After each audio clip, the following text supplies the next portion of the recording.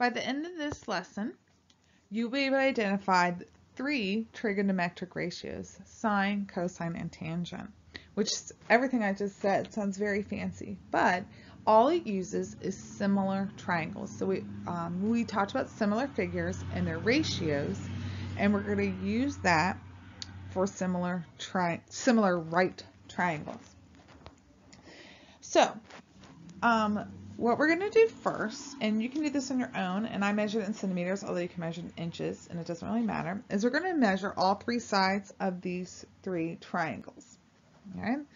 So we're going to measure each hypotenuse. So this was 6.4 centimeters. The hypotenuse, if you remember, is the side opposite the right angle. So we're going to measure all 3 hypotenuse. Here's my other hypotenuse, 3.7 centimeters. All right, that's opposite my right angle. So if you look at a right triangle, these are my legs. This longest side here, that's always the hypotenuse. All right, and the hypotenuse of this one, I got 8.6 centimeters. Okay. All right, and then we're going to, what we're going to do now is measure the shortest side. And in this case, this angle is 60 degrees on all 3 of these triangles. These are similar triangles because they all have the same angles. A 90, a 60, so what's left for this guy is 30 in all 3 triangles. Okay. The side that is attached, that isn't the hypotenuse, the attached side, is called my adjacent side. Okay, so we're going to measure all 3 adjacent sides here. Whoops. All right, so adjacent means attached to the angle. So these are all adjacent to the 60-degree angle, and they're all going to touch it. So this one's 3.2 centimeters. This one is 1.9 centimeters. And the reason I did this one, again, it's the side attached to that 60-degree angle. See how it's touching it? So it's attached or adjacent. And then in this largest triangle, it's this XY, and I got 4.3 when I measured that. All right. If I have the angle and the side across from it, see how that's across from that angle? It's not touching the angle at all. That's called my opposite side. Okay, so now we're going to measure all the opposite sides. All right, so 5.6 centimeters for that one. When I measured this one, I got 3.2 centimeters. And when I measured this one, I got 7.5 centimeters. So you might run to measure, make sure you get the same numbers, but I just took a ruler and measured all those sides. Okay, so we measured all the sides of the triangles. Now we're going to write down the lengths in the respective spaces in the table below. Okay, so we're going to put all the hypotenuses in the hypotenuse section, all the opposites in the opposite section, all the adjacents in the adjacent section. So remember, opposite means across from, adjacent means attached. And when we talk about opposite and adjacent, we're always talking about legs. You have the hypotenuse, you have the adjacent leg, which is attached to the angle, and the opposite leg, which is across from the angle. And these terms are really, really important when we go to do the work for this week. All right, so let's fill those in. So for triangle ABC, the hypotenuse was 6.4. For the smallest triangle is 3.7. For the largest triangle is 8.6. And now we'll do those sides opposite. So for this one it's 5.6. For triangle PQR, opposite across from the 60 was 3.2. And then for the XYZ, the opposite was 7.5. All right, so I'm just filling in the information that I wrote down those triangles. And then adjacent, remember, the adjacent leg, all right, touching it. All right, let's see, the first triangle 3.2, the next one 1.9, and the final one 4.3. All those touch that 60-degree angle, those adjacent legs. Okay, so the next thing we're going to do, since these are all similar triangles because they have the same angles, they all have that 60, 90, and they'll have the 30 because 30 plus 60 plus 90 is 180. All right, so the other angle has to be the same. And remember, similar shapes have all the same angles. All right, we're going to find those ratios. Okay, so first we're going to do opposite over adjacent. Okay, so what I mean by that, I'm going to do this opposite over this adjacent. All right, I'm going to divide those for triangle ABC. So I'm going to do 5.6 divided by 3.2. Now I'm going to do, and I got, what did I get when I divided this? 1.75.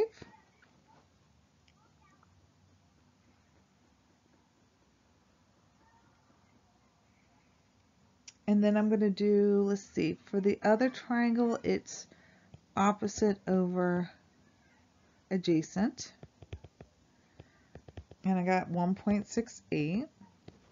And then for the other triangle, I got 7.5 divided by 4.3, which is 1.74. All those are pretty much the same. I rounded, so like it's probably like a little bit off, so it's probably not right at like 3.2. Maybe it was like a little bit bigger, like 3.3. But all these are about the same. All right. Opposite over adjacent for all these angles are really, really close. They should have been the exact same because they're all similar. Opposite over adjacent for any right triangle, we're going to call tangent. Okay, so for any right triangle, we're going to call that tangent. And if I type in a calculator, the tangent, you've probably seen that before in a calculator, of 60 degrees, the actual tangent of 60 degrees is 1.73. So if I type that in a calculator, and I'll show you in the next slide what I mean by that. All right, so if I type into my calculator tangent of 60, I'll get 1.73. Okay, so that's what the actual one should have been. They're all pretty close, but that's what it should have been. All right, so whenever I have a 60-degree angle, if I divide the opposite side by the adjacent side of that 60-degree angle in a right triangle, it will equal 1.73. And if I change the angle, so let's say I make it a 70, then the ratios will all change, but they would all be the same. So like the tangent of, let's say 45 degrees is 1. All right, so when I divide opposite over adjacent for a 45-degree angle, I always get the number 1. Okay, so the angle changes, and I can figure out what that ratio is going to be. All right, so the next one, we're going to do opposite over hypotenuse. So we're going to do opposite over hypotenuse. So let's see, 5.6 divided by 6.4, 3.2 divided by 3.7, and then 7.5 divided by 8.6. All right, I got 0.88 for this. When I divide this one, I got 0.87. And when I divide this, I also get 0.87. So those ratios are this, again, we're talking about similar shapes. All right, so those ratios are all about the same. Whenever we talk about opposite over hypotenuse, we talk about the sine function. And in the calculator, it's always sin. So that. And if I do sine of 60, it is 0.87. So those last two examples were right spot on. So that's pretty cool. Okay, so if I have a 60-degree angle in a right triangle and I divide my opposite side by my hypotenuse, I should get 0.87. And again, if I change the angle, it changes that ratio. So finally, we're going to do adjacent over hypotenuse. Okay, so in the first one, it's, let's see, 3.2 divided by 6.4, so adjacent over hypotenuse. The next one, the adjacent is 1.9. Remember, adjacent means the side that touches the angle, over 3.7. And then 4.3 over 8.6. All right, so 0.5, this one I got 0.51 and a 0.5, which if I do what's called my cosine, the cosine of 60 is 0.5. All right,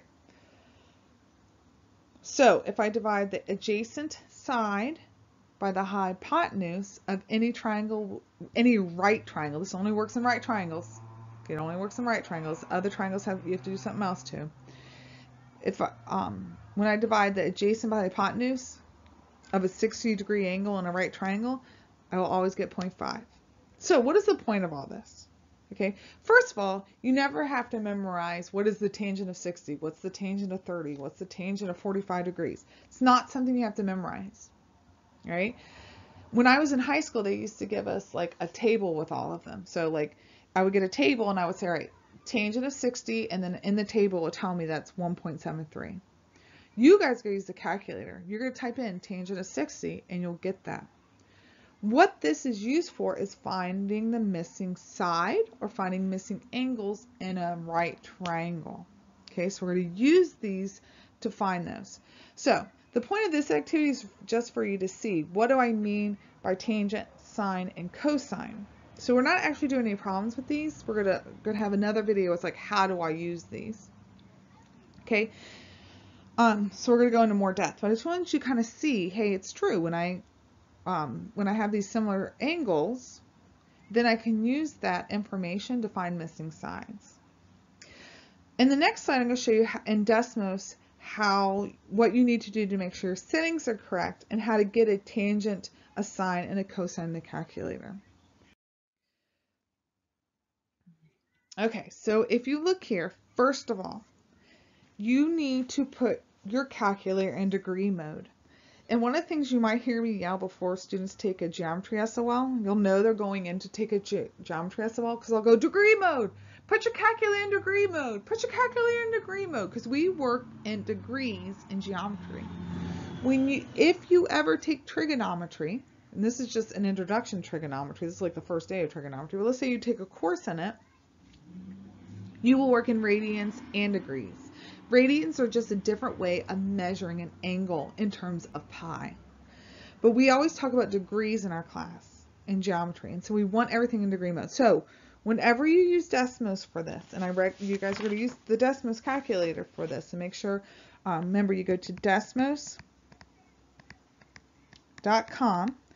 You can also download the Desmos app.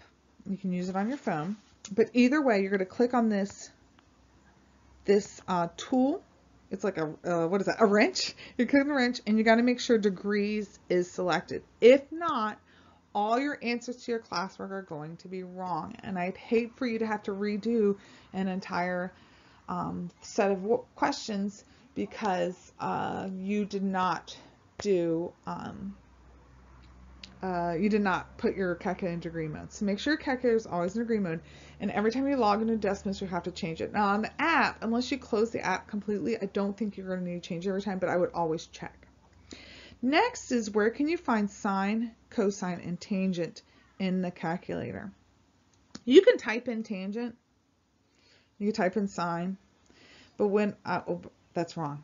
You can type in TAN for tangent, you can type in SIN for sine, and you can type in COS for cosine. But when we go to do what's called an inverse sine and inverse cosine, it's actually quicker to use these. So I want you to get in the habit. You're going to click functions and make sure trig is selected. And if you see here, you have sine, cosine, and tangent. And then we're also going to use these when we talk about trig as well. Okay?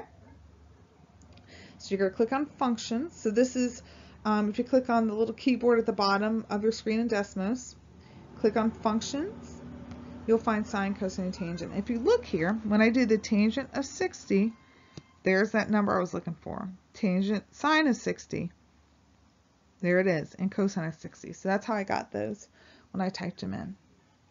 Okay? So from this lesson, I just wanted you to say, hey, what do I mean by sine, cosine, and tangent? But the biggest thing is, How do I find those things in the calculator?